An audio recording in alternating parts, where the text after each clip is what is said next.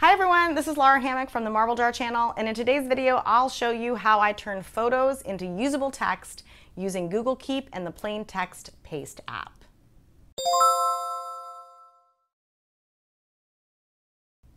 Okay, so I've done quite a few videos recently about exporting text from PDFs, from Kindles, and the like. Since I'm in graduate school now, this is relevant to my life. But to be fair, I've always been a note taker. My memory is not great, and I read a lot of nonfiction. It's really the only way for me to retain more than the most superficial information from the books that I read. I've gotten so that I really prefer to read my books on a Kindle, and my primary reason is that I like the ability to easily make highlights and quick notes when I'm reading, and then I can export all of those highlights to an Evernote note.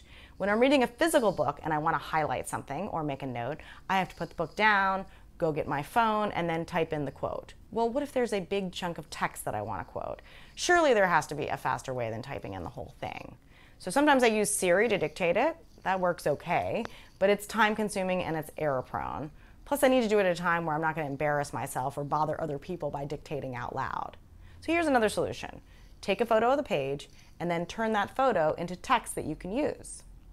So I'm not averse to using new apps, but I'm always pleased when I can use an existing app for a new purpose. I use Google Keep to jot down quick handwritten notes and to share things across devices. But it turns out that Google Keep also has a pretty good OCR capability, or optical character recognition. So here's what you do.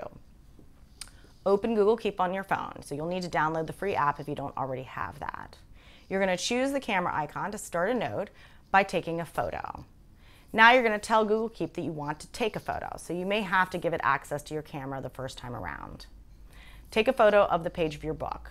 You're going to make sure that your book is as flat as possible. The better the photo, the better Google Keep will do at recognizing the text properly. And then choose to use photo. So now poke the middle of the photo to make it full screen. And you're going to give it a little bit of time. So the more text there is in the photo, the more time that it will take to recognize the text. When you choose the three dots, eventually there's going to be a choice to grab image text. If you don't see it right away, then you'll have to come back and check later. Choosing that option will add the text to your note. Voila! So now you'll notice that it puts a line break between each line. So this may be okay if you're dealing with a list, but it's not so good if you're trying to extract a paragraph of continuous text.